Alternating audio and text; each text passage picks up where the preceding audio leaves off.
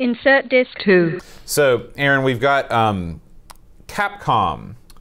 They've already made a Street Fighter 2 cabinet, 1-up cabinet. Yes. But they've got a huge back catalog, over 150 games. Yeah. You know, what would you like to see, and what do you think Capcom should consider when they make their next 1-up arcade machine? Because these things are selling well. I have a feeling they're going to keep churning these things out. Are they selling well? Yeah, they really are. I mean, I've been frequenting the Reddit. Oh, you yeah? know, the source of information. Aren't those people all crazy? They're crazy and accurate. Okay, they're crazy accurate. Okay. And so, you know, what do you think that Capcom needs to consider when they're building their next arcade 1-up cab?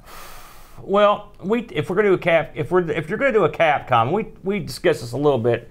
I put it in two different categories because Capcom games, they have their vertical games and their horizontal games, and if you're going to do a cabinet, you're going to want to do games that share a similar button layout, similar controls, and a similar screen orientation. Now, you say that when you say, oh, I definitely want the trackball one that definitely has Crystal Castles and Centipede on the same machine. Right. Which is a horizontal and a vertical game. I understand what you're saying, but listen, it's just the way I think. I'd like to have it, if I'm going to instruct Capcom, I wouldn't do that. So you'd rather not have a classic game just because it happens not to be the monitor orientation that you want. Also, there's another difference. First of all, I'm not even. Are you sure that Crystal Castles is a horizontal? I'm positive. I can remember since I played it. Hey, my list, my rules. Okay. My rules are it's an all horizontal Capcom explosion. Okay. Tell me your rules. Tell me your thoughts. So, I just picked out some games here that I thought would go good on a Capcom machine with a horizontal monitor. Now, keep in mind also that I've steered clear of games that have licenses. Okay. All right. For reasons that are unknown to you. For licensing reasons. Now, I've heard that they are on these 1-up arcades. They're going to be doing. I've heard there's a Mortal Kombat one in the works. I've heard a couple other ones that would probably be pretty cool. But I just don't see these guys wanting to pay for the licenses from like films and stuff, because Capcom did a lot of stuff. I mean, there's a lot of games you could put on a machine. What licensed Capcom games are you thinking about? Aliens comes to mind. That was a popular Capcom arcade machine? Absolutely. It's a popular game, the Alien game. What? Alien versus Predator I have game. never once seen that in an arcade, ever in my life. Listen, I'm telling you, it's a popular You're saying you were shoot 'em up. Another one that me and my kid love to play, Cowboys of MAME-is. That's a licensed game. Now, that's not a Capcom game, but I'm saying these are games just because you haven't heard about Capcom. This is such a... Here's another one. Another game that is popular, a good cult game, Cadillacs and Dinosaurs Capcom game. Okay, I'll give you that one. Oh, so you'll give me that, but yes, not Aliens versus Predators? And I also won't give you the Cowboys of MAME-is, which is not a Capcom game. It's not, but I'm just saying, it's a popular... I looked at games that were not licensed games. It was they don't not a hard thing to find. Dude, they did listen, Willow was a Capcom game that was licensed. Classic. Some people like. Listen, your tastes are your own. Some people like this stuff. I can't wait to hear your list. Okay. So here are the games I picked. Now these games all have two. They all have two joysticks and each have 2 buttons. So you'd be looking at all these games would be 2. So another thing you were looking at is having the same control scheme for all the games. That's right. Okay. That was because again, it cuts down cost. Sure. It makes it simpler for the humanoids. Okay. So I'm just gonna go. I'm gonna pick one, and then you can give me one of yours. We'll go back and forth. Okay. So the first one I picked is pretty obvious. I went with FinalFight. FinalFight, great game, classic beat 'em up, side-scrolling beat 'em up game. It still looks good. It plays well. It's a fun game, and it's got people know what it is. And it would probably be your top game on my list. If you're going to make the cabinet look like one of these games, the cabinet would look like a FinalFight game for me. So what did you pick as your tippity top? Well, I also chose FinalFight as my tippity top game. I think that is the most classic, you know, sort of pseudo-modern Capcom release. It defined the beat 'em up genre to a greater or lesser extent. The characters in FinalFight, you know, Cody, Guy, the chick.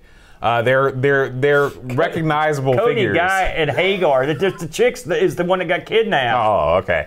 There's yeah, no Hagar. playable I was chick. thinking about Hagar. He's the best one. So you know, they've continued on into different games and things. So Final Fight, definitely, it's got to be #1 with Bullet. Right. So that was an easy one. The next one on my list, Knights of the Round. Great game. I used to play at the arcade back in Lexington.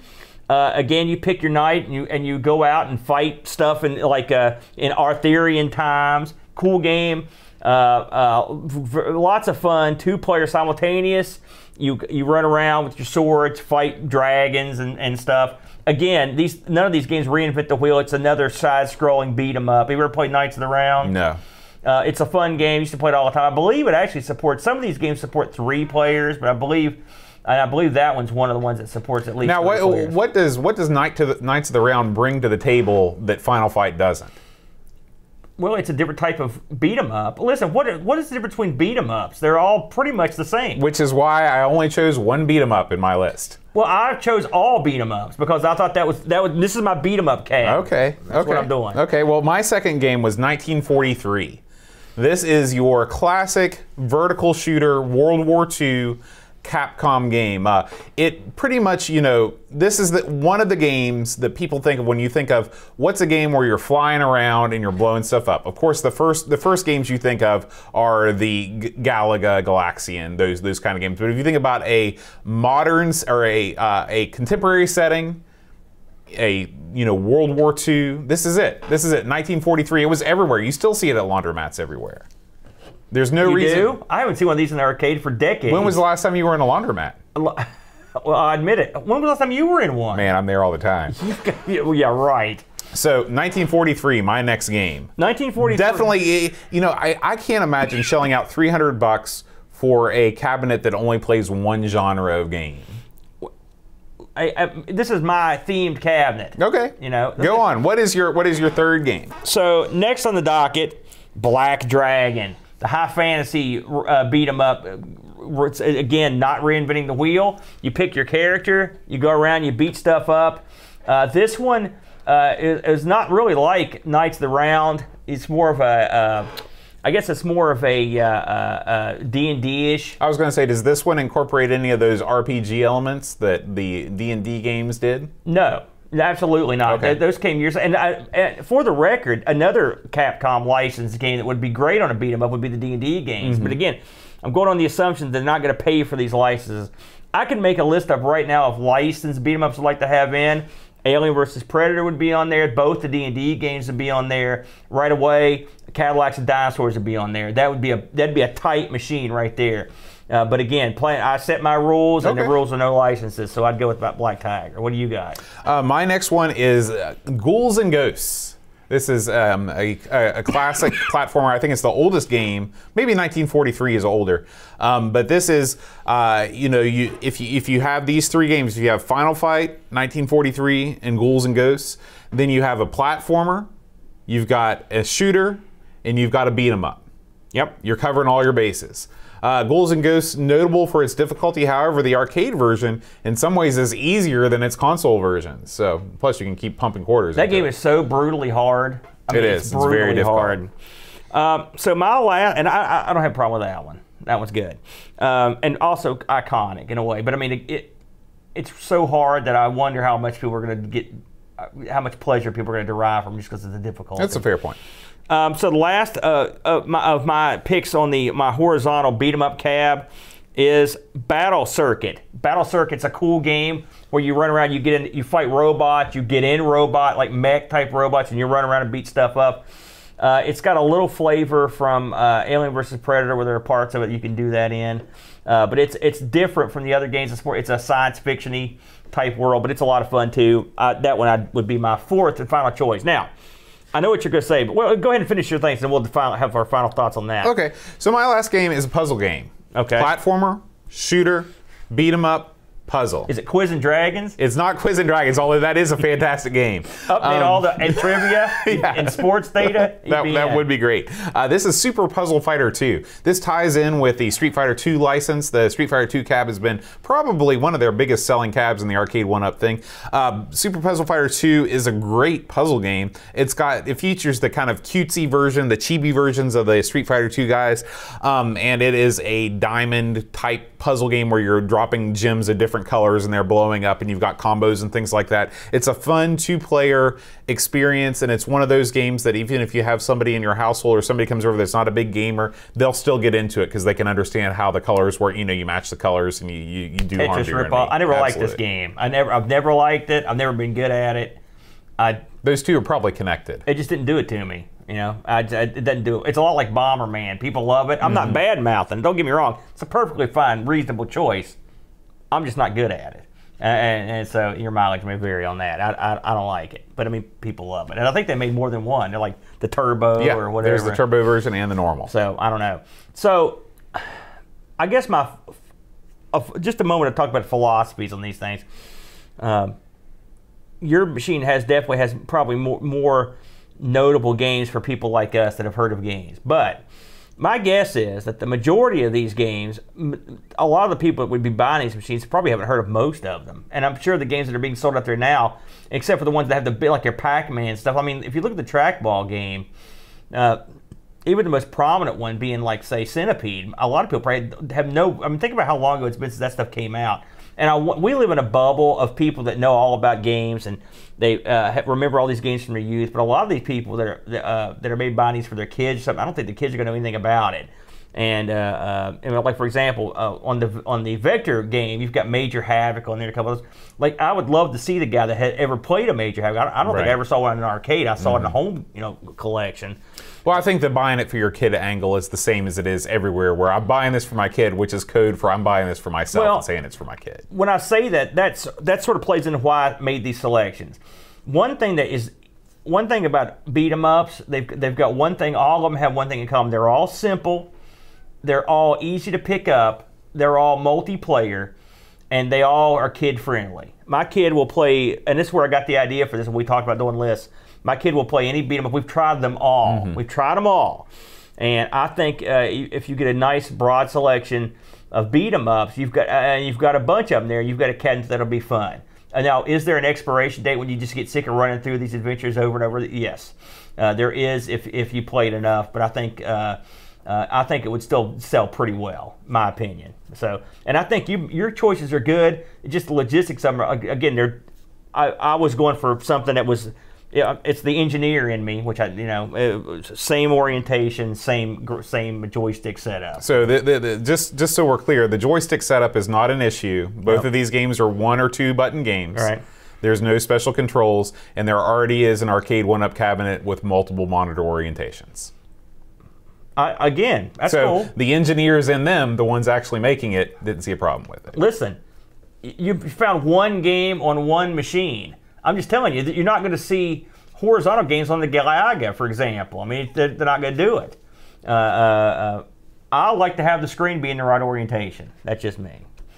Most people are like me, I think. I think they are. Something I wanted to mention before we break off this is that somebody, I don't know if you heard about this, but I want to talk about the legality of it, I guess. Some guy wired up, apparently some of the 1UP arcade machines have points on them that are labeled for a USB port. And someone wired up a USB port, stuck a USB keyboard in it, and hit the tab button, and sure enough, the machine was running MAME and MAME ROMs. I'm pretty sure that this is way, way out of bounds. The MAME is an open source project. You're not supposed to commercially sell anything on it. So even if they bought the ROMs, even if they licensed the ROMs from, let's say, Namco or wherever, I don't think they've got any legal right to use MAME. What do you think? Maybe you're... Well, I think that the general rule with emulators is that they're not supposed to be used for commercial reasons. However, that's not to say that, say that they are using MAME. Is the MAME legal team going to attack? I mean, I don't know if there's any sort of repercussions that can happen as a result of this. I don't think that the open source emulator community has much of a leg to stand on, considering the main use of these things is to promote illegal material being played on them. I think that the MAME community and the MAME developers at large are probably going to let this one lie, seeing that the game developers of the Arcade1Up machines have paid license fees for these ROMs. So what you're saying is it's illegal, but it's okay. It's like speeding. You know, as I recall, a few years ago, a gentleman copywrote the name MAME. I'm sure that he did. And as I recall, there was litigation to make that not happen. Did you hear about any of the results of the litigation? Yeah, it didn't happen. He did not, and I believe, I'm trying to think what exactly happened with the name. So I mean, listen, some lawyer could take that case up and have a pretty decent shot. Again, who would he represent? How would it work? I don't know. About exactly. But I mean, we're both, neither one of us are lawyers. MAME is not a company. It's not like Apple. It's a bunch of dudes in their basements. Well, listen, these are high-level programmers and stuff. A lot of them that work on this. It's not like they're just a bunch of goofs out there. I'm not saying they're goofs, but I'm just sort of deriding them. Well, these are a bunch of goofs in their basements. No, that's exactly who they are. No, these are high-level guys. This is just a side job they do. We don't know what they do, what kind of cheddar they got in real life. They might want to call it. I'm just saying it's not necessarily the right thing to do. Listen, I hear this all the time. People getting on. Listen, remember when the RetroCon came out? It was using emulation it wasn't supposed to, and it was a big outcry. I'm just thinking there's probably going to be an outcry because of this. I'm sure there'll be an out. I mean, you can't. Not a week can go by when there's not an outcry. Yeah, but this is a legitimate outcry. It's not is it? I think it is. Yeah. I think these guys, you know, and the funny thing is, not all the machines run. You can't. Doesn't work on all the machines. Some of them have apparently, like I believe it was Galaga. I'm trying to think the other one. There's a couple that had had custom emulation. They did themselves. So I don't know if the ones that are using MAME or their first batch that they did, or they changed over or whatever. Maybe they got the message. I don't know. I still think it's interesting. It's definitely a story worth following. I just think that if you tried to pursue serious litigation against whoever the MAME people are, I think it would end pretty soon because MAME is not an entity like suing an individual or a corporation is. I think they do have some legal recourse. The only reason I say it's because I'm pretty sure that there's been some action in the past. Not to mention, man, the bottom of the truth is why do it? You know. Well, they do it because it's easy. You know, and that's it's kind of crummy, to be honest with you. It's okay for people to do this and get paid. It just seems like a double standard on that stuff. I hate to see them get ripped off, and it happens over and over and over. The PlayStation Mini runs on an open source emulator as well. I doubt. I mean, you're not supposed. As far as I know, you're not supposed to sell this stuff. Is my point. And again, I don't know the exact legality because there are different kinds of open source licenses too. And so I don't know if one applies to all. I really think that the PlayStation, since the emulator itself is basically a reverse engineered Sony system, I don't know. I think that the MAME guys and the Arcade1Up guys probably have less of a leg to stand on than Sony, because Sony's basically saying, listen, you took the code that we had and reverse engineered it to work on a system that we never intended it to. We're taking it. We don't care. This is our code. I do wonder if if a deal was struck on that one, because I haven't heard much people talking about that. Maybe there was maybe deals were struck, but listen, there's an end result to this that you haven't considered. Okay, and the end result could very well be, and I've not heard anything, but I know if it was me, it's what I would do. In these two instances and in multiple instances, the hard work done by people has been exploited. And the people that did all the work, the guy that wrote the drivers for the Pac-Man or whatever the MAME was that they used, he didn't see a dime for this. All right, so what's the end result? You just stop working on emulation, be done with it. And if enough people do that, you could pull out some of your best guys. Maybe the emulation community suffers. Maybe really, it's the only recourse that they have, yep, short of litigation. Yeah, you're exactly right. And they probably, if a guy said, "Listen, I'm sick of." This a big corporation like Sony or whoever runs 1UP, I'm sick of these guys making money off my labor. It took me a year of hard work to get this driver running, so I'm done. What are you going to say to them? Say, thank you, I don't blame you. That's all you can say. Yeah. It'd be fun to talk to one of these guys that worked on some of these drivers and see what they think. Maybe they don't care. I don't know. Yeah.